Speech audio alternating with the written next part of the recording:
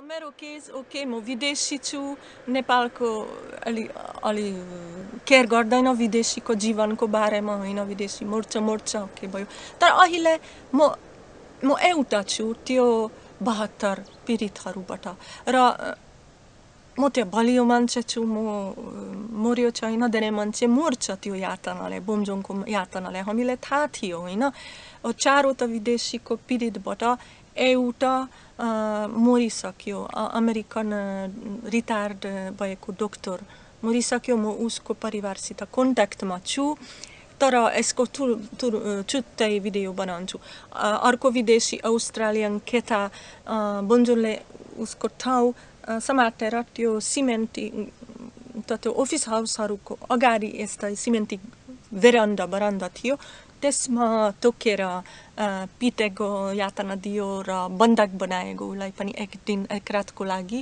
त्यो केटा भाग्यो तुरुन्तै हाइवेमा इस्ट वेस्ट हाइवेमा पुलिसलाई भेटेको पुलिसलाई सब भनेको किन मान्दैन कहाँ छ सरकारको वकिल एक अस्ट्रेलियाको नागरिक भिजाको पैसा दिएर नेपालमा आएपछि पनि न्याय पाउँदैन सरकारको वकिल कहाँ हरायो त्यो उसको नाममा यता केही अपराध थियो होइन उलाई देख्नु सक्यो तोडेको थियो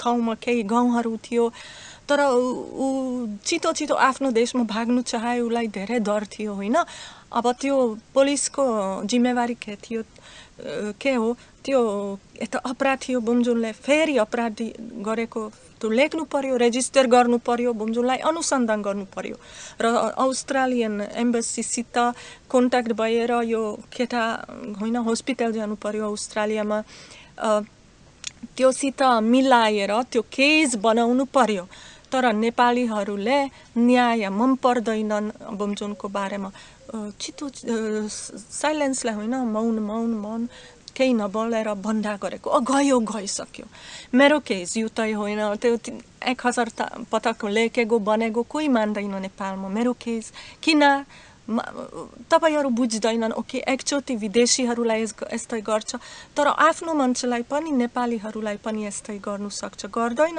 गर्छ अनि अहिले देख्नु सक्छ एक वर्ष अगाडि 2018 विदेशी क्यालेन्डरमा कति यस्तै पुरानो केस बएर निस्क्यो बोमजोङको र कहाँ छ सरकारको वकिल कहाँ छ त्यो बिचारा माटोको घरमा बस्ने रिताबोटको आमा बुवा बुढी उता रुन्छ अनलाइन टिभी को भिडियोमा 9 वर्ष अगाडि हराएको छोरी र कहाँ प्रमाण छैन आइजिपी खनालले बोल्छ प्रमाण यति धेरै प्रमाण छ यति धेरै मान्छेको आफ्नो विटनेस एकाउन्ट छ होइन परिवारको आफ्नो छोरीलाई उनीहरू छोरीलाई रुकाउँछन् त्यो बोमजोङलाई झुटो आरोप लगाउनुलाई आफ्नो छोरीलाई मारेको आफ्नो परिवारहरूले कति परिवार छ रिताबोधको परिवार होइन सञ्चलाल वैभवको परिवार सञ्चलाल वैभवलाई बोमजोङले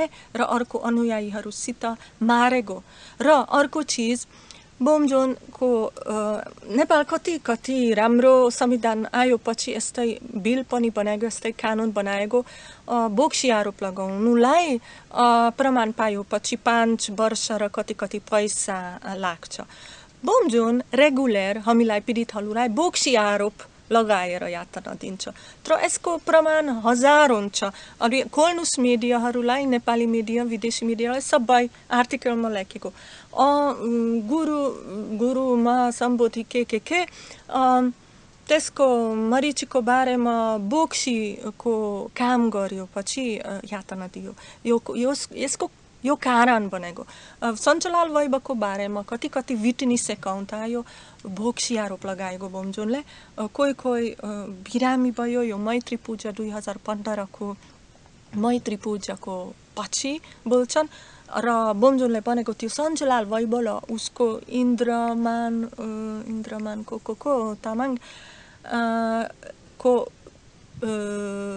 तन्त्र मन्त्रलाई बोक्सीको कामले ती मान्छेहरू बिरामी भयो त्यसपछि उसको अनुयायीहरूले लिन्च गरेर पिट्दै कुट्दै मारेको र दुईटैलाई पिटेको र सञ्चलाल वैभव मर्यो र तपाईहरु त्यो घटना थाहा छन् तर नेपालको सरकारले पुष्पकमल दाहालको आदेशले पुलिसलाई अनुसन्धान गर्नु पनि अनुमति दिएनन्, रोक्नु पर्यो अनुसन्धान पनि। र अहिले अप्रिलमा 2-3 महिना अगाडि पुलिसले सेतुपातीमा प्रेस कन्फरेन्समा भनेको हामीसित केही प्रमाण पाएन, हामीले अनुसन्धान रोक्यो। अब म पनि पीडित छु, म कति नेपाली पत्रिकामा, कति विदेशी पत्रिकामा थियो मेरो केस, र माता अनिको फोटो भिडियो सबै छ होइन। मेरो एम्बेसीमा रेकर्डहरू छन्। यो तपाईहरुलाई प्रमाण पनि खोज्नु धेरै पर्दैन, म आफै पनि रिसर्च गरेको मेरो वेबसाइटमा कति प्रमाण दिन्छु। र देख्नु हेर्नु मान्छे पनि सिमरा रतनपुरी निजगत हेदौडा त कति जनाले थाहा छ होइन। खोजेको छैन किन। त्यो सञ्चलाल वैभवको केसमा पनि गङ्गामायाको केसमा पनि सुरुमा म जस्तै मान्छेमा आउनु पर्यो, अस्ट्रेलियन केटालाई सोध्नु पर्यो, त्यो पुरानो केसहरूलाई पनि खोल्नु पर्यो। त्यो एउटा केस मात्रै चेक गर्नु र प्रमाण नखोजेर कसरी प्रमाण आउनु सक्छ होइन। त्यो पुष्पकमल दाहाल र प्रचण्डले अनुसन्धान रोकेपछि कसरी प्रमाण आउनु सक्छ? प्रमाण मात्रै अनुसन्धानबाट आउनु सक्छ। अनुसन्धान गरेको छैन। अनुसन्धान गरिएपछि मलाई सोध्छन् तपाईको बेलामा कस्तो थियो।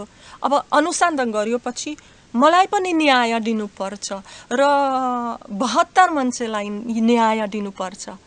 अब उनीहरूले सोचेको त्यो अलि गाह्रो हुन्छ होइन, किनभने त्यो 12 वर्षको पुलिसको पुरै काम करप्सन भ्रष्टाचार भएर निस्किन्छ। त्यो 12 वर्षमा कति पैसाले फिर उजुरी बन्दा गरियो कि 17,000लाई त्यो बमजोङको आफ्नो आमाको उजुरी बन्दा गरियो कि यता अदालत कस्तो भ्रष्टाचारबाट रोकियो। त्यसको अनुसन्धान गरिएपछि धेरै पोहोर नेपाली पुलिसको लोयरहरूको सरकारी नेताहरूको धेरै पोहोर, धेरै कालो चिजहरू निस्किनु सक्छन्। अब अनुसन्धान नगर्ने र पछि प्रमाण छैन बोल्ने त्यो न्याय होइन। र मलाई सबभन्दा पिर लाग्यो त्यो गङ्गामायालाई देखेर। एक बच्चा बलात्कारको आरोप लगाएर पछि पनि नेपाली पुलिसले विरोध गर्छ। र मलाई 2 चोटि त्यो अर्को बेलामा भन्छु, त्यो अहिले मेडिकल एक्जामिनेसन्समा छु, 2 चोटि 20ले मार्नु खोजेको बमजोङको अनुयायीको अर्को होइन, बमजोङको अनुयायीहरूले। तर यस्तै अवस्थामा त्यो उनीहरू आफ्नो अधिकारबाट पनि गर्नु सक्छन्, त्यसमा नेताको हात छ। तर त्यो म सबै प्रमाण आएपछि त्यसको बारेमा म सार्वजनिक गर्छु। त्यस्तै मैले सोचेको हो माई गॉड, त्यो बिचारा बच्चा गङ्गामाया पुरै नेपाल 3 करोड मान्छेले एउटा पनि मतलब गर्दैन। यस्तै सानो बच्चालाई बलात्कार गर्यो, बमजोङले बलात्कार गरेपछि न्याय पाउँदैन। र बमजोङको मान्छेहरूले यो नेतासित मिल्ने मणि लामा, कमल लामा, भूमिलाई उसलाई 20ले कि नयाँ अपहरण गरेर मार्नु सक्छन्। अब चुप हुन्छ होइन।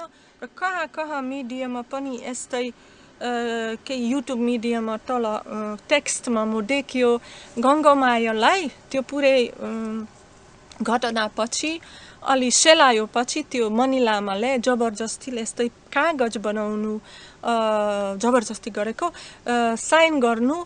म कहिले पनि भविष्यमा बमजोङलाई केही आरोप लगाउँदैन। त्यो के हो, यो दुरेस हो। त्यो सिग्नेचर कसरी तपाईलाई डेमोक्रेटिक कन्ट्रीमा एक कागज लेख्नु सक्छ साइन गरेर म टे मान्छेको बारेमा कहिले पनि अपराधको आरोप लगाउँदैन। अब भोलि पर्सि त्यही मान्छे मलाई एट्याक गर्छ, रेप गर्छ, मलाई भन्नु केही मिल्दैन एक डेमोक्रेटिक कन्ट्रीमा। त्यो कस्तो न्याय हो? तर नेपालमा प्रचण्डसित मिल्ने पूर्व नेताहरू होइन, मनिलामाको हातमा छ पुरै न्याय। न्याय होइन, यो अन्याय हो। र तपाईँ फेरि रवि लामिछानेको केसमा म 100% सुर छु, निर्दोषी हो। किन त्यो यस्तो अलिकति सोच्नु पनि पुग्छ। तपाईँ कति 100 किलोमिटर टाढा कोही मान्छे मोड्छ, सुइसाइडले कि हत्याले तर मोड्छ, र उसको लास्ट कारण के हो? मेरो 2 महिना अगाडिको बोस सानो तलाब दिएर कि 2 महिना अगाडिको बोस के भ्रष्टाचार लिएर मैले अहिले आत्महत्या गर्छु। त्यसमा केही डाइरेक्ट कनेक्सन छैन। त्यसको अनुसन्धान गर्छन्, म आशा गर्छु। तर फेरि तुलना गर्नुहोस् होइन, यस्तै लामिछानेलाई पुलिस रेडको रूपमा जस्तै टेरोरिस्ट जस्तै मान्छेलाई पनि यस्तै राति 1 बजे स्टुडियोमा आयो पछि निकालेर तुरुन्तै जेलमा राख्नु, त्यो बमजोनलाई र उसको दर्जनौं अपराधी अनुयायीहरूलाई किन गरेको छैन? म त्यो जङ्गलबाट निस्क्यो विदेशी भएर होइन, जङ्गलबाट निस्क्यो, 2टा हात यस्तै ह्याङख्याङ बाँचेको थियो। यता त्यो गाउँ अहिले पनि देख्नु सक्छ, यस्तो सेतो अहिले पनि पोल्छ। यता मलाई यता पिट्दै मलाई रगत आयो, रगत हल्कोरियामा बुन्जोनको यातनाले म पुरै गाउँ निर्दाम थियो। मैले देख्यो छैन त्यो पत्रकारले भनेको, मलाई ऐना पनि केही मतलब थिएन, म बचाउनु चाह्यो होइन। म पनि सरकारी वकिल कस्तो धेरै चाह्यो, म बन्नु पनि सकेन, बोल्नु पनि। 3 महिना तपाईँ जङ्गलको बिचमा बस्यो पछि मान्छेसित, नर्मल मान्छेसित कुरा गर्नु पनि अवस्था छैन। मात्रै उनीहरू त अपराधीसित कुरा गर्छ होइन, उनीहरू रेप गर्नु आउँछन्, पिर्नु आउँछन्, यातना दिनु आउँछन्। तपाईको शक्ति छैन होइन, कमजोरी थियो। म बिना चप्पल थियो, म त्यो प्लेनमा पनि बिना चप्पल गएको थियो। अर्को अन्याय हो, मलाई नेपालको पुलिसले कस्तो जबरजस्ती गरेको, कस्तो मलाई त्यो पैसा मात्रै माग्ने मुबाट, त्यो डराउटी, त्योको हिसाब पनि जस्तै चिटिङले गरेको। तर त्यो अर्को टपिक हो। यही भिडियोमा म त्यो तुलना गर्नु चाह्यो होइन, कहाँ छ यो सरकारको वकिल मेरो केसमा, गङ्गामायाको केसमा कहाँ छ न्याय? र हाम्रो बेलामा म तुरुन्तै उता निस्क्यो बेलामा कति पत्रकार आयो होइन, क्यामेरासित म कभर गरेको। किन? मलाई शक्ति थिएन पत्रकारसित बोल्ने, शक्ति थिएन पुलिससित बोल्ने। म आफ्नो मान्छे, आफ्नो देशको मान्छेसित सँगै बस्नु खोजेको, मेडिकल ट्रिटमेन्ट चाहेको, चप्पल चाहेको, नयाँ कपडा चाहेको, खानु चाहेको। उनीहरू होइन मलाई यातना दियो। र म त बुझ्छु, तर पत्रकार पनि अलिक कडा थियो त्यो बेलामा। म खान मागेको, मलाई हात बाँचेको थियो, मलाई अलिक शान्ति दिनुहोस्, मलाई फेरि जेलमा राखेको होइन, मलाई बमजोनको अर्डरलाई। त्यो बमजोन त्यो पुलिससित मिलाएर काम गर्ने, मलाई आधा दिन मुक्तापछि तुरुन्तै नेपालको इमिग्रेसन जेलमा राखेको। किनभने 3 महिना त्यो जङ्गलमा बन्धक बनाएर कसरी भिजा बनाउनु सकिएन होइन। चेनमा बस्ने मान्छे कसरी भिजा अफिसमा पुग्नु सक्छ नेपालमा? तर यसरी पनि कहाँ छ न्याय?